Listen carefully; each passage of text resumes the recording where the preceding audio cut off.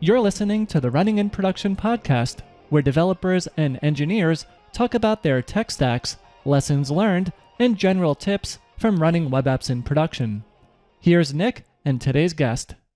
Welcome to Running in Production. Today I'm with Andrew Brown, who is running Ruby on Rails in production, and Rails is a web framework written in Ruby in case you couldn't guess from its name. Andrew, welcome to the show. Hey, thanks for having me here. Do you want to start off by introducing yourself and letting people know a little bit about the app that we're going to be talking about today? Yeah, sure. So as you just heard, my name is Andrew Brown. I'm based in Toronto, Canada. So we are getting snow here, if you're wondering. And my platform is Exam Pro. And what it is, it's a learning management system which serves up AWS certification content. So I created the content myself, and I've also created the LMS with my co-founder, who's also named Andrew. And so, that's what we do. Nice. That must be confusing with both of you named Andrew. Yeah, so we call and the other Andrew's last name is Bako, so we just refer to him as Bako. But we assume that if we had a third co-founder, they'd have to be named Andrew. Yeah, there's no other way. There's no other way, but that probably wouldn't be very fair hiring practices, so we'd have to think about that. So is it just you two that work on the project, or is there anyone else? Oh, no, we have juniors. So I do mentorship with a lot of bootcamp grads and stuff like that. And so I give them the opportunity to work on our production code base. So we have people coming and going all the time, working on different components. So I can't say it's just us. Generally, it's us two. And at any given time, we might have 2 to 5 other graduates or juniors working with us. Oh, wow. So yeah, quite a number of people there. So how long has your platform now been running in production? So the way I define production is people can pay for it and it doesn't go down. And we don't plan on wiping the database. So I would say that was since October 2018. So almost just over a year ago. The platform was built prior to that. I think I'd built a rough version out in April of 2018. And at that time, it wasn't actually fully realized what we wanted to do with the platform. I was just trying to pass AWS certifications, and I wanted a way to have flashcards that was spaced repetition. And I didn't like some of the open source solutions, so I had written my own. And some other people asked me if they could use it, and then I ended up with a startup somehow. Nice. So speaking of startups and running in production, so what motivated you to use Ruby on Rails? Well, I've been using Ruby on Rails since version 0.8.6. That's like 2005 or 2006. In fact, if you go to the Wikipedia page and see what was the first version of Rails, it doesn't list prior to 1. And so, because I have a lot of traction there, it just was an easy fit for me. But it actually wasn't my first choice. So I actually wanted to build out the platform serverless. But at the time I just felt I'd probably do it now, but at the time it wasn't very productive. I put 2 weeks in and I just said, okay, do I really care about building something serverless? Do I care about getting a platform out that can be utilized? And so I just switched over to Rails, and it's been running Rails since. But I can't say that it's your typical Rails app. I mean, it is very simple in terms of Rails, but I've definitely bolted on a lot of modern functionality. So. Right. So you've been using Rails basically since the beginning of time. Were there certain aspects of Rails that just made it a good fit for your application, or were you kind of just leaning on prior experience? Prior experience, but also simplicity. So, I evaluated other frameworks besides just going serverless. I was thinking about Golang or even Elixir with Phoenix, just because, Rails has some specific pain points I'd like to avoid. And I'm always looking for that perfect solution. It probably doesn't exist. You just have to accept one thing and work with it. One thing I really don't like about Rails is the amount of memory it consumes. I don't say Ruby because Ruby isn't that bad at consuming memory, but Rails is definitely a beast when it comes to it. And also just there is some finickiness where when you're provisioning your servers, I could have a build working great for 6 months, and then it breaks, and now I'm spending like 2 days trying to fiddle with like system D startup commands or something, like trying to get Puma to work. And there's no documentation, you're just goofing around. So definitely not my first choice, but definitely what I'm using today. Nice. And you kind of hinted at this before, but just for clarity, so if you were to actually start this project over today, would you still reach for Rails? If I had in my back pocket a serverless framework that I invested in that solved all my issues, then I would probably start from there. If I didn't, I would still start with Rails because it definitely is the fastest track to getting an application started. I personally don't think it's bad to start with a monolith as long as you have a plan out. I always think of monoliths as being optimized for developer happiness and definitely not optimized for DevOps happiness. So, like think of SimCity, right? If you start with a budget of 20K, you don't want to spend that entire budget laying down a single double wide highway. You need to do your dirt roads and then plan for the future. And so I see monolith as a fit for that. So I definitely don't think it's a bad anyway. Right. And for people listening, SimCity, I mean, it's been a long time since I've played that game, but I guess you're just trying to say that, you don't really want to start with the end result before you build up like a good foundation. Like I kind of see microservices maybe as just being something you maybe progress into, not so much something you start with. Is that how you feel, or is it different? I think it's dependent. So like, again, we come back to SimCity, but if you already played the game 50 times over and you have a good budget, you can set up on day one a more scalable solution. If you don't, then you still have to go through the process of working within the means of your budget. Budget being your productivity, your security, whatever that stuff is, right? So like when I built out this application, I didn't start day one as an isomorphic JavaScript application. I totally could have, but I decided that I'm going to make it static pages, and then when I need JavaScript, I'm going to put in JavaScript, and then when plain JavaScript doesn't work, I'll evaluate a JavaScript framework, and then I will move it to isomorphic. But because I've done this so many times over, I didn't have to do heavy lifting to move to the next stage. Whereas if you don't have that future visibility, you're going to be feeling that pain, right? Right. So. Mm-hmm. So then rewinding a bit, you talked a little bit about like your app is a little bit customized. Is it a monolithic Rails app, or do you have other services as well? So Rails by nature, is a monolith, but it's also modular, right? So if you understand that nature of Rails and you work within those confines, then you can detach that. Think of like a space station, right, where it has modular parts.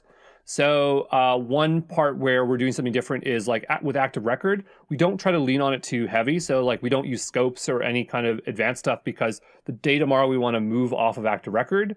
It's those more abstractions or DSLs that are going to make that friction harder for us. All of our reads, so anytime we're reading, we're never ever using Active Record objects. We're always using raw SQL with Postgres to return back the JSON directly. So it returns a JSON string. It just passes along and it's super, super fast. And the added benefit is that all of our queries live actually in a directory. So all we have to do tomorrow, if we want to move it serverless, we just pick up our queries and move with it, right? And we can leave a portion of Active Record behind, at least the reads. So there's a lot of things like that. Or, we have an admin namespace and then you have the application namespace. And what we decided, and this is just because I know from scaling out Rails applications, is that we broke it up into Rails engines, which are smaller Rails applications, right? So tomorrow, if I say, okay, I want to not have the admin panel in the repo anymore, I just put it in its own repo. Now it can be on its own instance, and that's not going to tie us up. So there's definitely ways to be kind of like a microservices inside of a monolith with Rails. But we also leverage a lot of things around it. But yeah. Talking about Rails engine, so do you actually have that admin engine? Is that in a different repo then, or is it the same one? No, for the time being, it's still part of the core application. I would just say that you have to reach a point where you have to justify putting it in its own repo. We definitely actually have way more than 10 repos, but that's not part of the Rails app, right? So, but yeah, the admin right now is still sitting with the core of the app. Yeah. Yeah, that for sure makes sense. So things get really unwieldy when you start talking about multiple Git repos and many different services. Like deployment actually becomes very hard. Mm-hmm. Or just even getting developers up to speed. It's like, well, how do you manage that when you have to clone like 17 Git repos just to start the app up? Yeah, so you have to decide, when is this worth over that, right? But we are pretty heavy duty on documentation. I think you had a bit of taste of how fast I produce content. So you can only imagine like how vast our knowledge base is. And especially since we have graduates or juniors coming through, it's so important to us that we don't have to sit with you to figure stuff out, that you can rely on that knowledge base. We've actually also put our knowledge base within our LMS. So if like tomorrow, if I want a graduate to like work on a production app, they just have to pass our micro course on how to use our platform. So I think that's pretty cool. Yeah, that is very cool. I guess jumping subjects a little bit here. So is your application server-side rendered with like sprinkles of JavaScript, or is it like API-based with some really JavaScript-heavy front end? It's going to, it's becoming a isomorphic. So originally it was static pages, then it was onto JavaScript, and now we've adopted a JavaScript framework. I actually wrote my own prior that I used for years, but it wasn't using a modern, I can't remember what you call Webpack, but it wasn't using Webpack to bundle and assemble the content. It was using like a Ruby gem. And so I was saying, okay, should I use Angular or React or Vue? And I actually evaluated every single one again. And I just said, no way, because it's so unproductive. We could do a whole podcast on how I feel that modern JavaScript frameworks are so unproductive. So I just took my old code and I modernized it, and I now have a new JavaScript framework called Dilithium.js, which if I could solve one piece of JavaScript for like, you'd probably see a lot more code on GitHub on it. But anyway, it is right now isomorphic partially, and we're working to completely separate the front end. So soon enough, there will be no static pages, and the entire front end will be served up from from S3A. With static website hosting. Interesting. Yeah, so that is quite a bit different than like what you get out of the box with Rails, right? Well, I mean, if you run Rails in Rails API mode, right, then you would be forced to build out your JavaScript in isolate, right? Mm-hmm. One thing that you have in Rails is Webpacker, which is supposed to be a convenient way to use Webpack, and I don't do that. I just know from experience that sometimes you have tools where they are a convenience, but they become a maintenance pain later down the road. And they also create another layer of abstraction of confusion. So like, I don't use Webpacker, even though it's convenient. I just use Webpack directly. And also, like, let's say tomorrow I want to lift that out of the application. You can't exactly lift Webpacker out with services, like cloud computing services. So that's why you always have to think, okay, can I lift this? Is it isolate? Stuff like that. Or, like if you're using...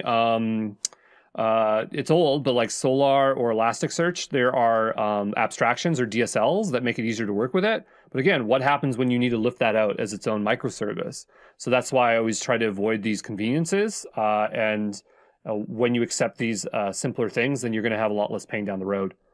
Yeah, that's a really, really good point. So I started with Rails very late compared to you, back when like Rails 4.0 came out. So I grew up with Rails using, its own asset pipeline, but moving to Webpacker was, a very, very big time investment, even if you knew like Webpack beforehand. So I like the idea of just using Webpack straight up because, like you say, it's very easy just to move that, to something else if you have to. Well, and I have applications that have been in production for 8-9 years that are still Rails, and they still use sprockets. Yeah. So it's fun to scale that stuff out because the issue is the more files you add, the slower it gets.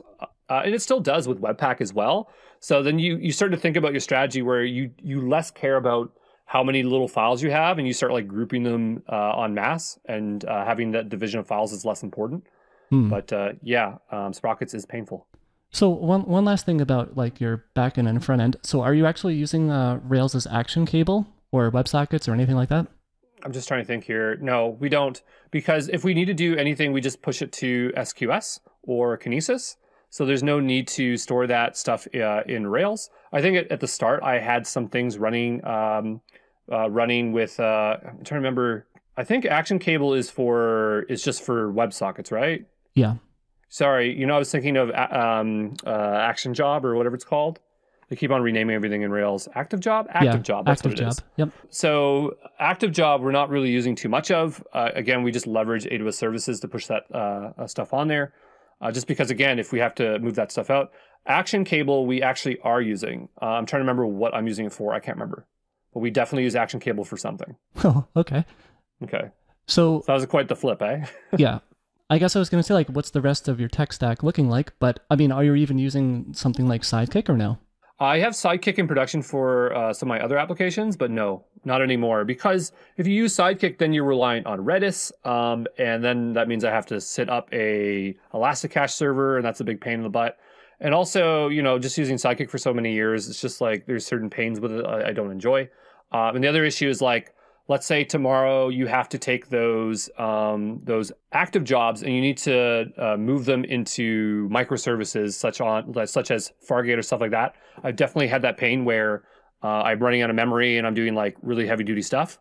And so to me, it's not worth doing it anymore that way, like for like scaling. So I would just avoid it. I would just use Fargate and AWS Lambdas, or I would use what's really, really cool is step functions in AWS. It's so good for stitching like microservices and serverless workflows together.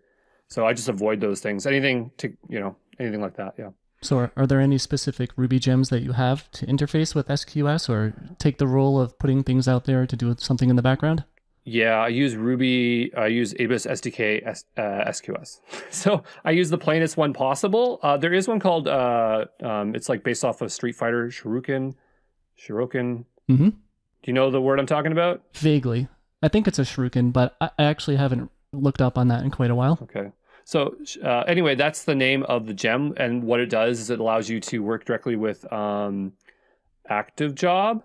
And so that's what you could use. But again, it's just avoiding those DSLs, avoiding those things that keep you tied to the framework, right? Because eventually you're going to have to Frankenstein your application, cut it up. Right. So those are the things that are going to cause you pain down the road. Definitely. So as for the rest of your stack, is everything Dockerized or no? No. So we thought about Dockerizing our Rails application, but there's just a lot of pain. Actually, we have a Dockerized version to run our test code on code build, but our main application, we don't have it Dockerized.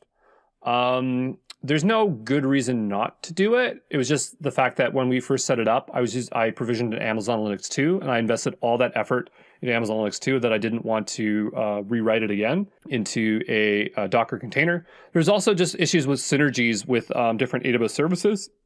So if I can remember it correctly, it was just the fact that if you want to, this is where you start thinking less like a developer and more like a solution architect, and you have to think about all the cloud pathways, but it's all the stuff that you have to deal with your data, right? So let's say I need to harden my instance, like my server.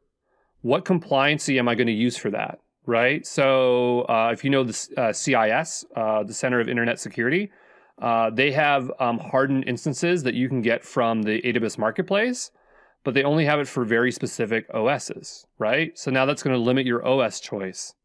Or if you want to use Amazon Inspector, which is going to do compliance checks on your like a security benchmark against your instance to make sure that it's secure, it only supports specific OSs. Or if you want to use code build, it's only going to support very specific OSs. Or if you want to have a developer environment that's like an IDE, think of like which is like Cloud9, that only supports very specific OSs. So if you keep all those things in mind, that's going to limit your choice, right? And that was something we had to have really fight about what to use. And what we ended up doing was we actually have our instance provisioned in 3 different ways on 3 different things.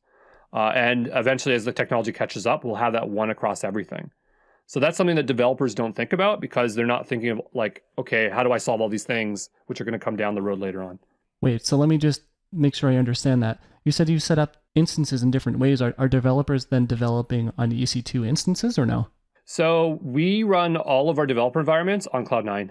Ah, Cloud9, okay. Yeah, and so it can use Amazon Linux 1 or a very specific version of Ubuntu.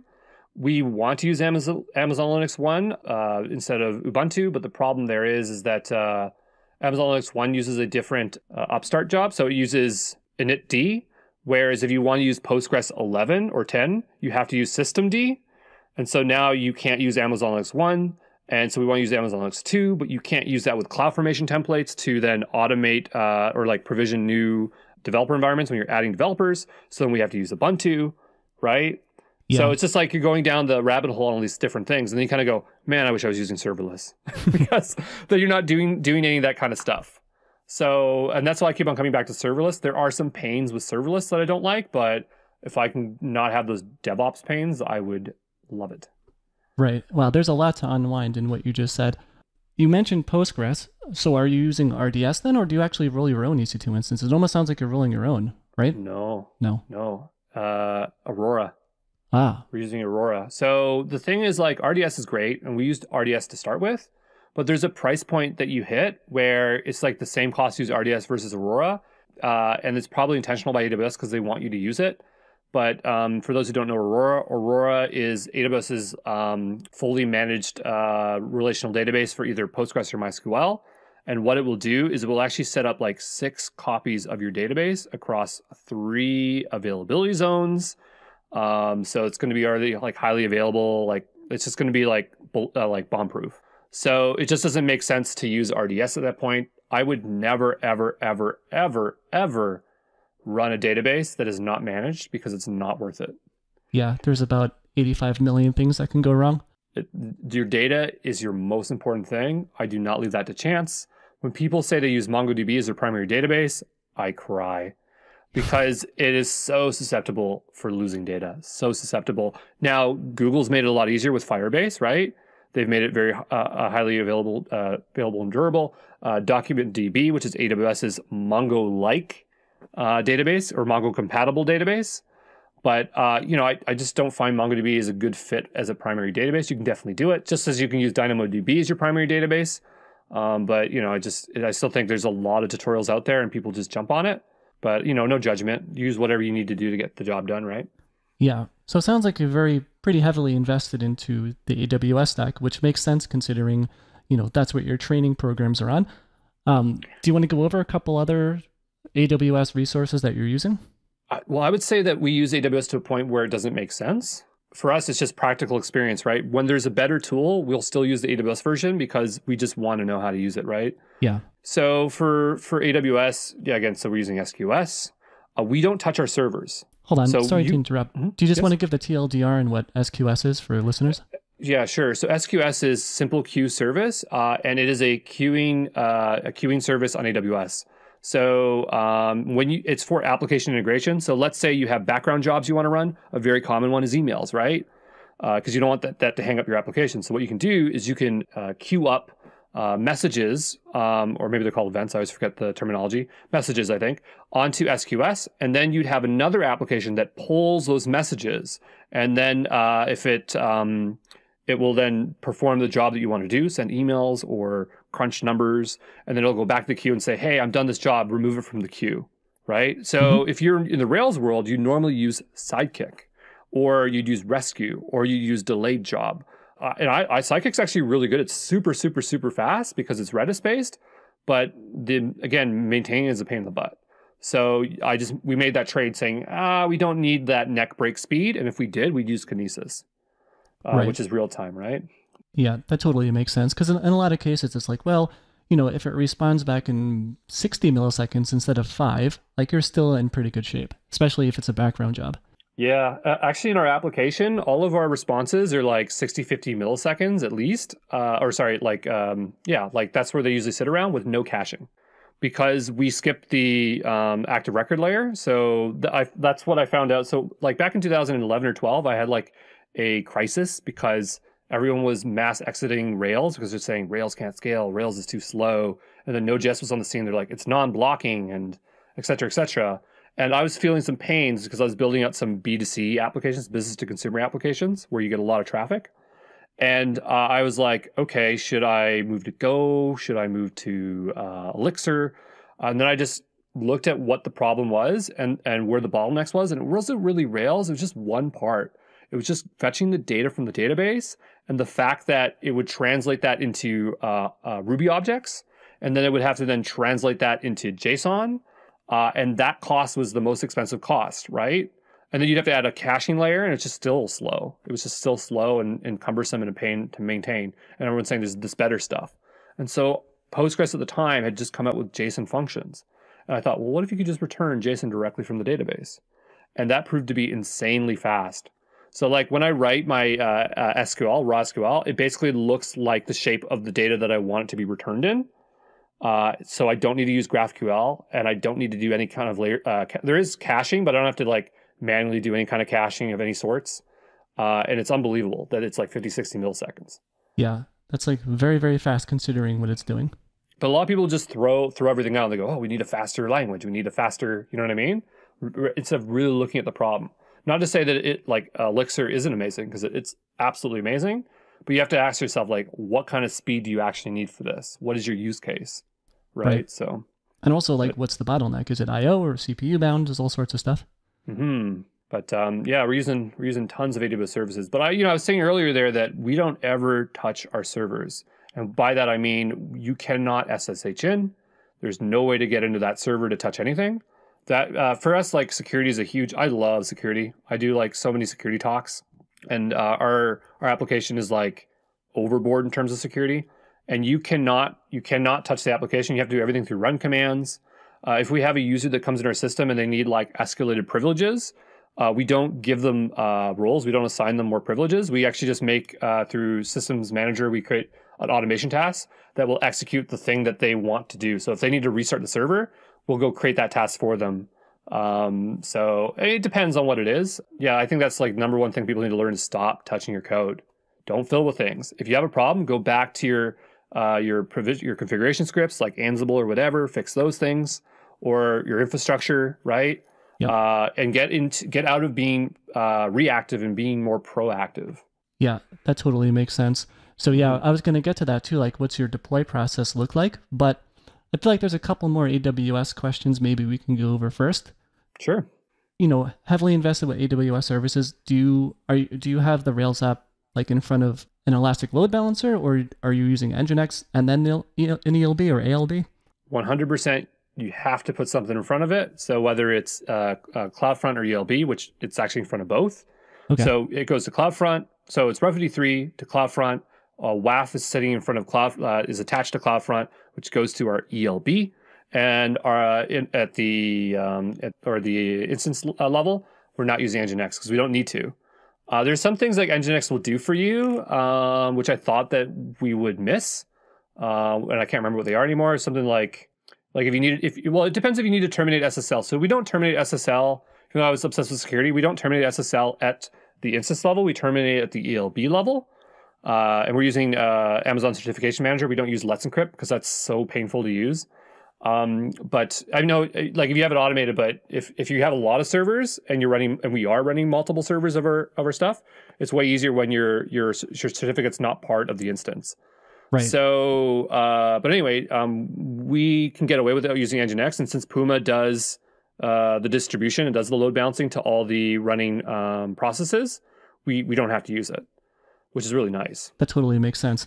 Yeah, I don't really keep up that much with AWS services, but the last time I checked, you can't keep up. I know. Do you know, like it was like a year or two ago, like they introduced ALB, right? Like the application load balancer. Yes. But it took them a really, really long time just to be able to automatically redirect HTTP to HTTPS. Is that true? I vaguely remember that.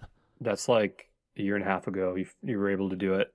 So, So yeah, there used to be Elastic Load Balancer, and then they introduced Application Load Balancer, Network Load Balancer. If you're making video games, you want to use NLB. If you're making applications, you want to use ALB. And ALB, like the huge sell there was that before, if you had an application, you had to make a load balancer for every application because you couldn't do too much routing logic. So ALB lets you put like so many things behind one ALB. So if you want to put all your subdomains on one ALB, you could make a routing rule so that you can have like 5 servers and each of them route to a very specific subdomain. But yeah, they just didn't have those routing rules. But now they have lots, and it's amazing. You can even route lambdas. So you can have like an ELB, you make a routing rule, and then route it to a lambda function, which is really cool, which allows you to like mix and match your traditional with serverless. So is that something you're doing for some components of the app or no? Yeah, well, that's how you migrate out of a monolith, right? So there's a few strategies, right? You can Dockerize, and again, we could do that. We could put it on Docker and then put it on ECS, or use Fargate, which you have to decide because it's kind of expensive. But our approach is that we don't really there's no advantage for us to Dockerize, so that's the reason why we don't do it. Maybe we could debate that. But yeah, I would just say you break off things into Lambda functions, and then you could change the routes. So like the normal route, if it went to a very specific page before, it would just now go to that Lambda function. I'm guessing you're using Route 53. So, but yeah, we do fun stuff with Route 53 as well. So last month, I think it was last month, there was actually an issue with AWS, and it didn't even show up in the personal health dashboard. That's just like their way of saying like, we're going to tell you when there's something wrong with AWS services. They have like a little dashboard. And there was connectivity issues with S3 where you couldn't access stuff from S3. And we had deploys failing, okay? And so I was deploying, and I had a deploy fail. I said, oh, is it my code? So I went in and I looked, and every time you deploy with blue-green deployment, it gives you another auto-scaling group. And so then you have a big mess of all these extra instances because they keep it around so you can investigate. And I was thinking, well, I don't know what's wrong, but I'm just going to terminate everything, even though that's a really bad idea, because it'll just all spin up anyway, right? And so I just killed everything, and I was expecting the server to start up, and it didn't. And I was like, oh no, what's going on? And so the reason why was that the builds were failing. It wasn't obvious, but it's because it couldn't pull the code from S3, because when you use code pipeline, it has a source, and it pulls the source from GitHub, puts it in an S3 bucket, and then it makes it an artifact, which puts it into code build or code deploy, and it couldn't do that part. And so I was like spinning my wheels, and I had Bako here, and we spent like 18 hours trying to figure out, we're losing it. And we had to like go in deep, and I had to like step through every single deployment step. And then I found out, I was like, oh, S3 is not working. And it wasn't obvious at all. And so then we went to open up a ticket, and they had like this big bar that said, oh, we already know this problem with S3s, don't tell us. I went to the Reddit, and everyone's like, we're all down, we're losing it. And so from that day on, and this is why we're talking about Route 53. From that day on, that's why we always run a second version of our application in another region. And we have a failover. So if something's not working in that one region, it'll fail over with a Route 53 health check, US East 2, or whatever it is. Yeah, that's a really robust situation now when you're dealing with multi-region DNS like that. Yeah, well, I mean, you get used to it, but I think like the sooner you get used to it, the easier it is. But again, we only did it when it was a problem, right? So it wasn't a big deal that we're down. It was just embarrassing. So yeah. Plus, I don't know, like I guess your business is a little different because it's so specific to AWS. But for most people, it's like your average customer isn't going to know which provider you're using. So you never want to be like, oh, well, it's, we're down, but it's not our fault. It's due to AWS. Like they're just not going to know what that means. Well, they don't care. Yeah, exactly. They just want their bathbombsformoms.com. That's my that's my fake domain. It's bathbombsformoms.com. You mentioned doing DNS failover and stuff like that. I mean, do you have also lots of error reporting and logging and metrics and all that stuff defined in your AWS setup? Yes. So we use Datadog, but we also just use AWS directly. I just really like Datadog. I'm not always peeking into it very often. People who don't know what that is, it does a bunch of things. So it does APM, application process monitoring, if that's what it's called. But that gives you like details into your application, like what actions were ran, and it can do like trends. Like if you're having suspicious behavior, it can like say, hey, we're detecting suspicious behavior, or it can monitor all your services into one dashboard.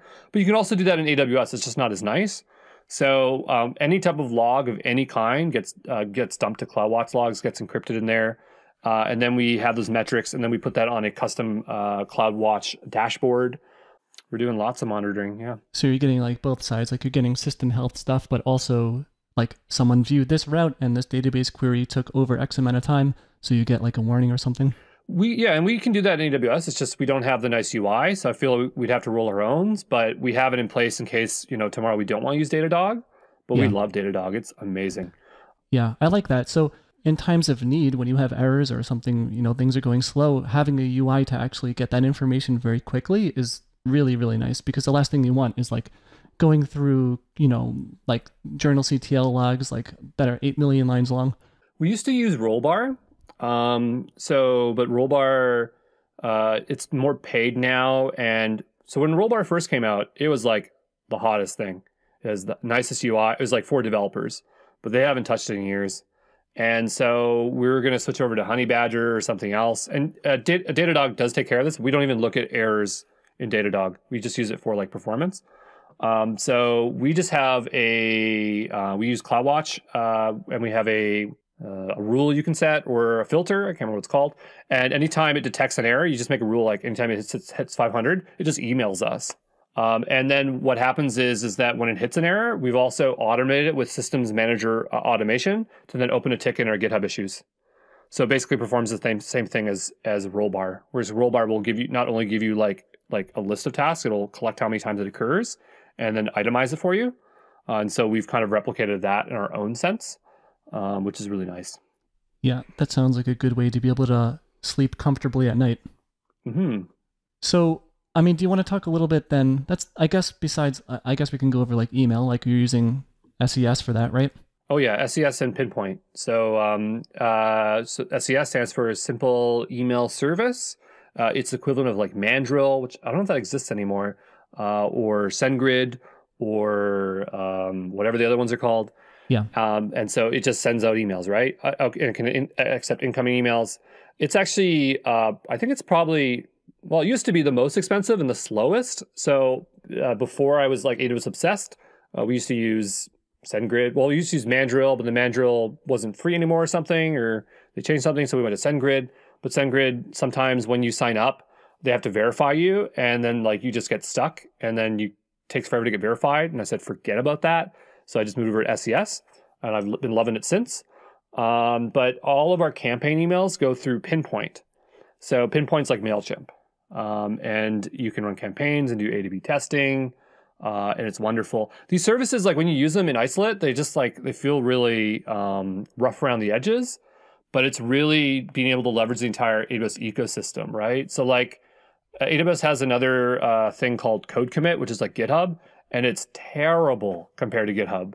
But when you're buying into the entire ecosystem, it's worth it overall, right? So that's the thing, is you have to give up some conveniences for like this grand vision of stuff. So I've actually never heard of Pinpoint before. Is that an AWS offering for like a MailChimp alternative? Yep, that's what it does. But I believe it does more than just emails. But it's very rich in terms of analytics and being able to track your information. We just use it for emails. So if you see a marketing email from me, it's coming from Pinpoint. Okay. Yep. And for listeners, MailChimp or Pinpoint, basically it's just a way to template out emails and like send them to a list, and you can kind of measure who clicked what, like open rates and stuff like that. Yeah, that's right. I don't really have an issue with external or third-party services. I used to use them quite a bit. My issue is that if you can't put them part of a CloudFormation template, or, well, you wouldn't be able to do a CloudFormation, that's only AWS, but like Terraform or serverless, because I think being able to turn your code into, or your infrastructure into code is very important, right? So imagine you need to set up an entire web application. You want to have MailChimp and Let's Encrypt and, help me out here, I can't think of that many. Pusher and whatever. Yeah. But if you can't automate that, if you have to like sign up for each one and then configure it, that's kind of a pain, right? Big time. And that's actually an issue we ran into with DevTO. I love DevTO, but I'm going to say some nasty things about them. And it's like, so DevTO, for those who don't know, and this is probably going to end up on DevTO, it is a open source community for developers, and I strongly recommend you to join. But we wanted to deploy our own version of it because it's open source, because that's the motivation behind that platform, and we couldn't do it. And not that we couldn't do it; it's just like we just said, forget this. This is too painful. And one of the pains that we were experiencing was that they're using all these third-party services that can't be put into a Terraform template. So let's say we wanted to like make it infrastructure as code and automate the whole process, which you definitely want to do, because like, let's say tomorrow your server dies and you need to spin up entire everything, right? Mm-hmm. But you couldn't do it. So I think they just didn't have that visibility because they don't think about that kind of stuff. And so that was a pain point for us. So I just say, if you have external services, think about the grander picture. Can you write it as infrastructure code? Can you automate this stuff? Just because a service has a good offering, does it have a good offering in the grand scheme of things? So that is a very good point. So when it comes to that though, like on your platform, are you accepting payments from users or no? Yeah. So then, I mean, like Stripe, what payment? Stripe. Okay. The AWS has something for payments, but it's kind of weird. But yeah, that's the one exception is Stripe. because Stripe just works. Actually, I shouldn't say it just works a lot. Like, I think half our payments don't go through, not because of us, but because and if you've ever worked with payment gateways, you understand this experience. But like, if your bank doesn't like something about this place, like let's say, and I don't know what the issue is because we're in Canada and we bill it in US dollars, but like I think some banks go, oh, there's a Canadian company and it's billing US dollars. That's weird. Deny transaction, give generic error back to user. And it's so frustrating. Yeah, it really is. It's so frustrating, right? Yeah, payments are definitely tricky.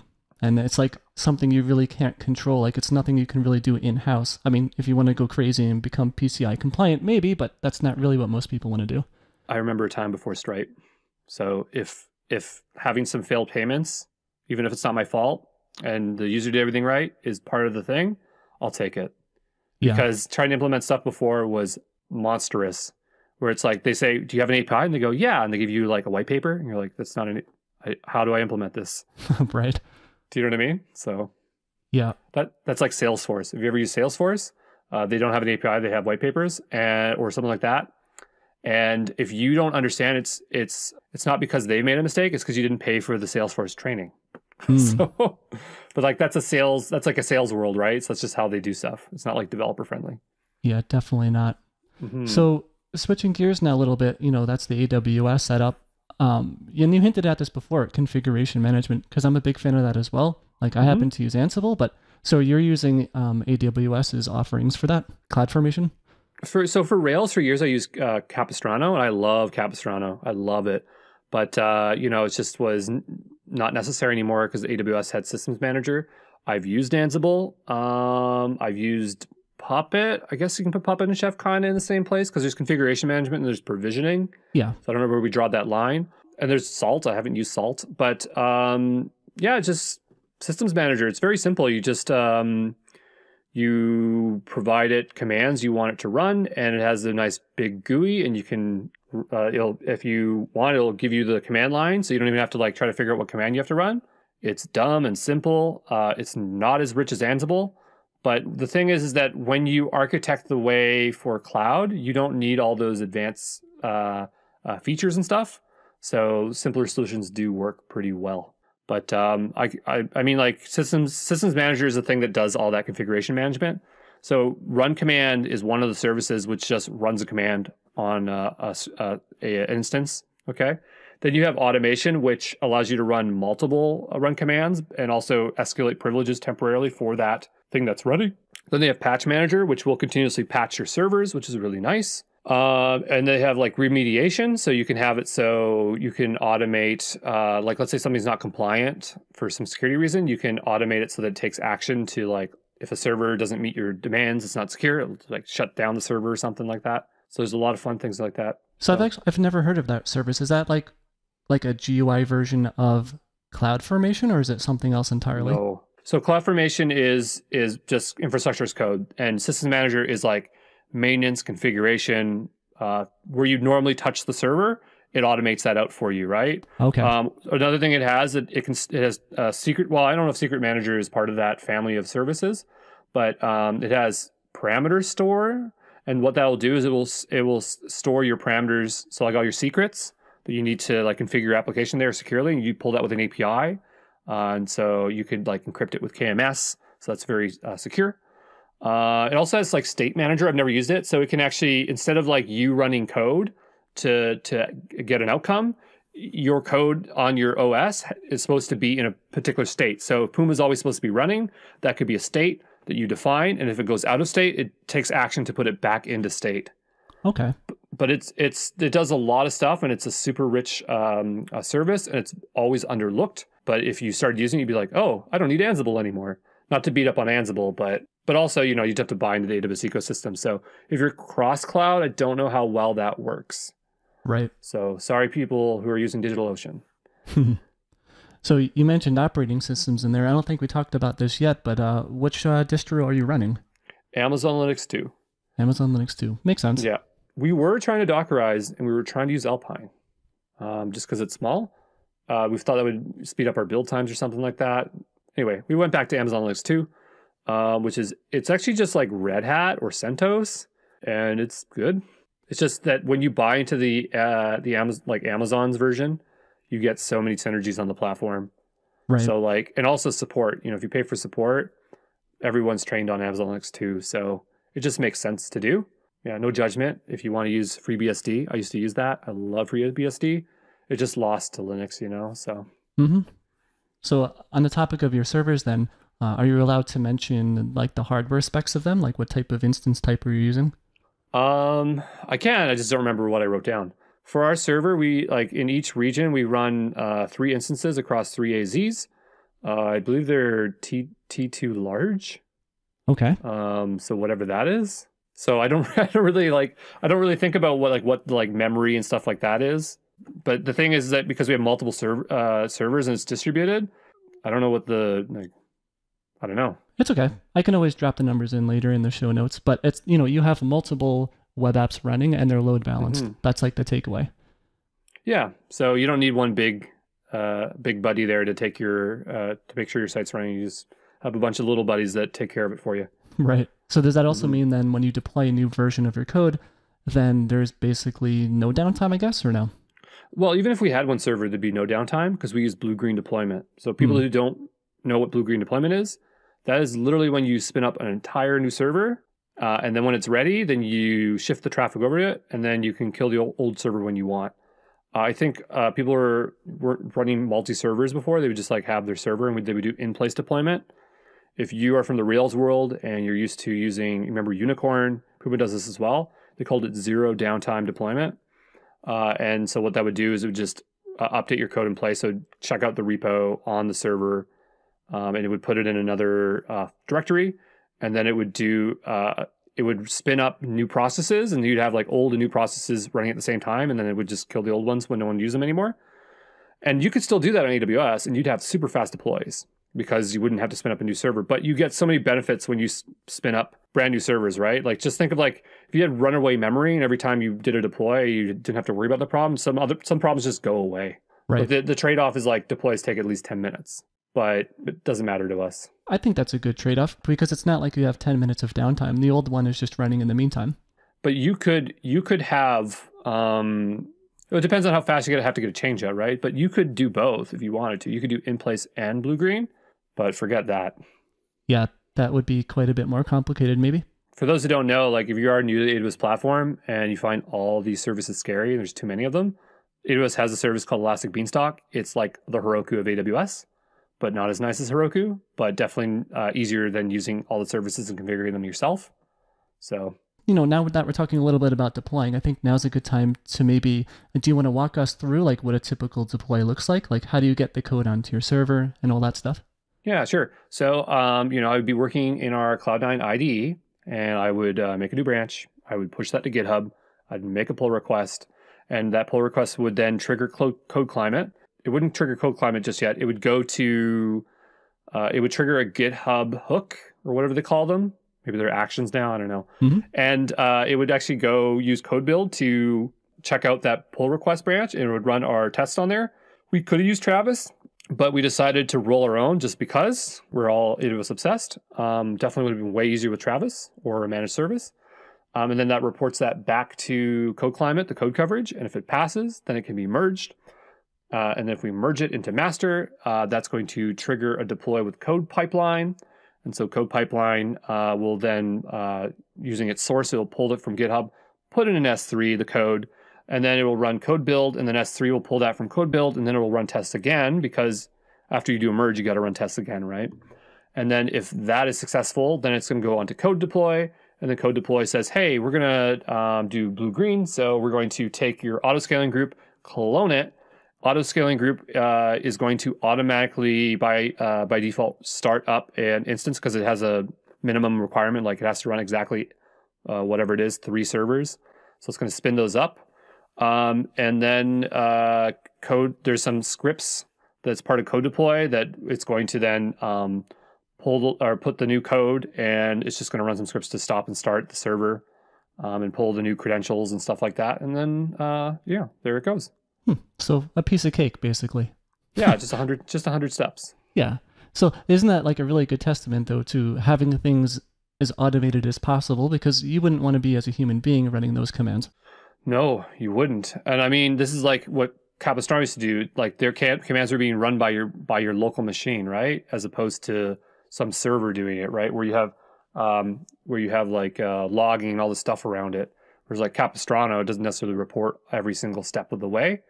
And also, like, let's say your computer, like, let's say your internet went out or something like that, and you're on an old computer that's not a laptop, right? That can mess up that deploy or something. Yeah. So, it's just, you just get a lot of stuff around it. But it's really hard to say, like, whether you should use these managed services because they're popping up now. So there's a lot more mini Herokus, and my buddies like them. There's like one for Laravel and that are specialized, and they're just a veneer or layer on top of AWS where they've automated it using CloudFormation templates to set everything up for you. But I did that for years, and I think it's just dangerous that you need to really just get that knowledge, because at the end of the day, if you're going to scale, you're going to need to have that knowledge anyway. And you should go take my course. That's not just kidding.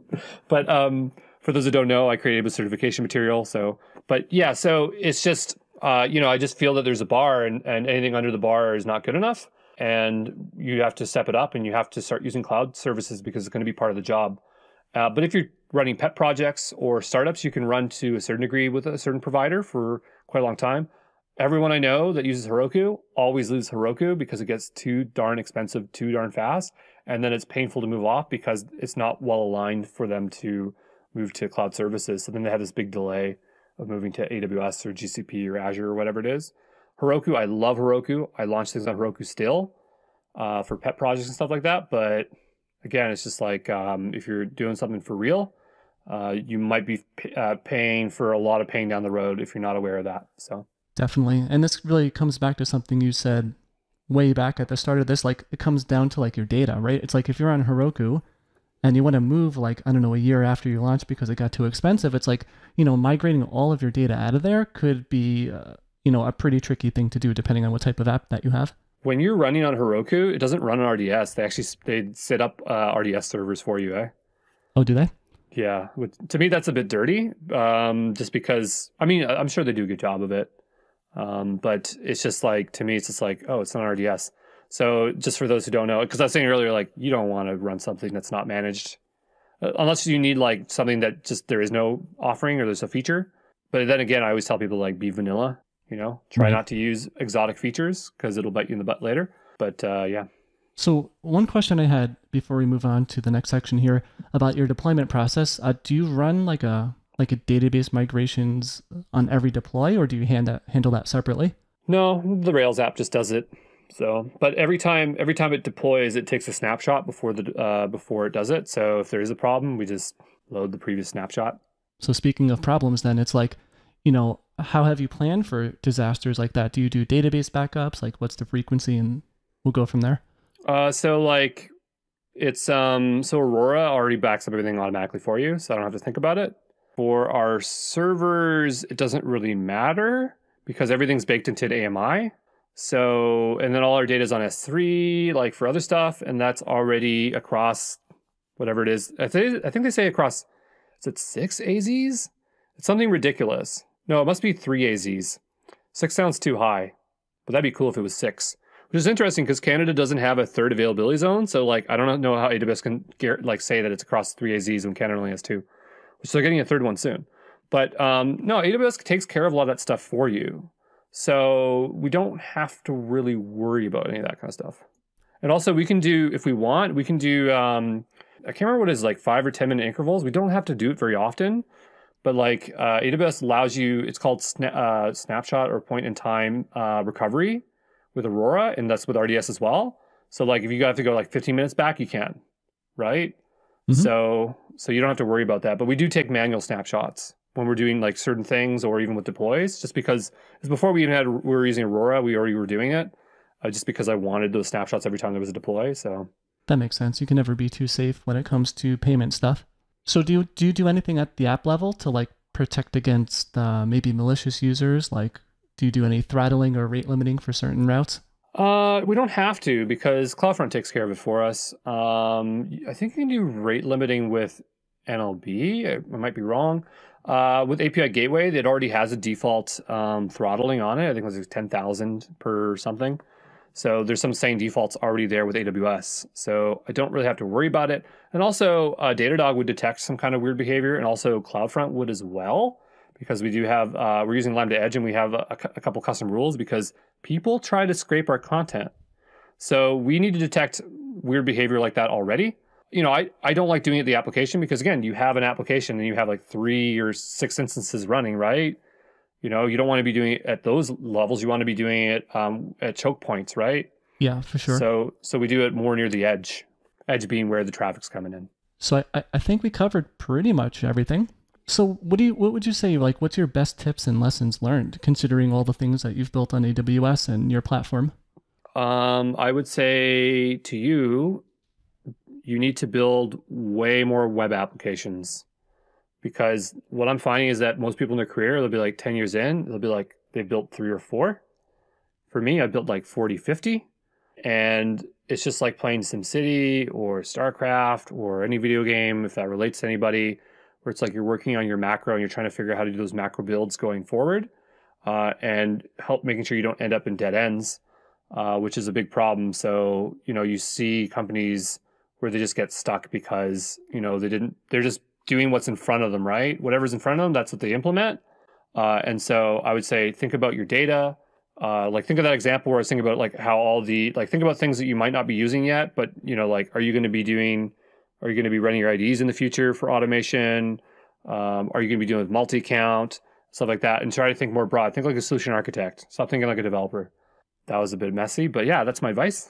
No, that's really good advice. Basically, it comes down to just build, because that's the way to learn. So Andrew, thanks a lot for coming on the Running in Production podcast. It was a pleasure talking with you. Killer. Before we wrap this killer? up, Sorry, can we say killer? Oh, we can say killer. Okay. I've been told that's like someone like make like a kill sign to me, like saying, no, don't say that. Right. So before I wrap this up, do you want to share any links to like your personal site or your AWS platform, GitHub profiles, Twitter accounts, stuff like that? Yeah, sure. I would say the best place to connect with me is LinkedIn. I am LinkedIn obsessed. So, if you're there, I'm Andrew-WC-Brown. My middle names are William and Charles, but for the people in Europe, it stands for water closet, which is not that great. If you've ever been in Europe, all the bathrooms say WC on them. So that's the best place to find me. I'm definitely on DevTO, definitely got a lot of content on there. So look for ExamPro there. There's the ExamPro website, www.exampro.co. Okay, we couldn't get the .com. All right, so maybe one day. But and those are the main places I am, and we have a YouTube as well, so the ExamPro channel. And I'm on Twitter and I am on Instagram, but I'm not doing much on there. But if you want to be friends there, I will consider it. Cool. So yeah, I will drop links to all those in the show notes. And thanks again, Andrew. And on that note, to everyone listening, thanks for tuning in, and I'll see you in the next one. You've been listening to the Running in Production podcast. You can find a full archive of the show at runninginproduction.com. Also, don't forget to subscribe using your favorite podcast player or leave a review if you like the show.